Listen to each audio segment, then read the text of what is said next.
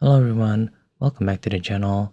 In this video, we will take a look at how to add Google Wallet shortcut on a lock screen.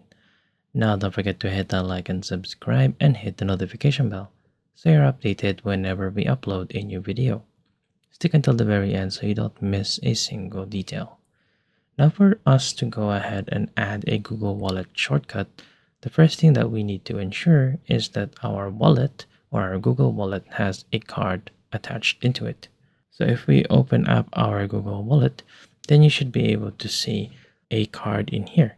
If you don't find a card in here, then all you need to do is to just go ahead and add a card into this wallet before being able to proceed with creating a shortcut.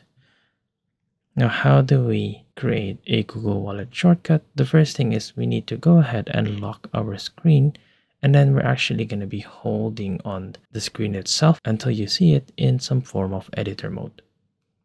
So this is what this would look like.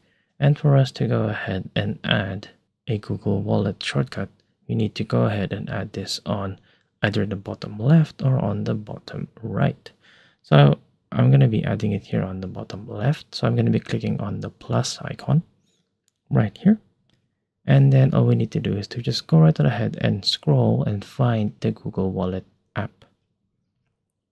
It should be right here. So just go ahead and click on this. And then as you can see, it should be right here. And then one most important thing is we need to go ahead and click on done on the top right for this to be applied. And there you go. So all you need to do now is to go right on ahead and swipe or click on the Google Wallet app on the bottom left of your screen to go ahead and use the shortcut itself. Something like this. So it will go straight into the wallet itself. You don't need to unlock your phone. You can then go ahead and use this to directly pay your contactless payment. And there you go. I hope that you have found this tutorial useful. See you guys next time.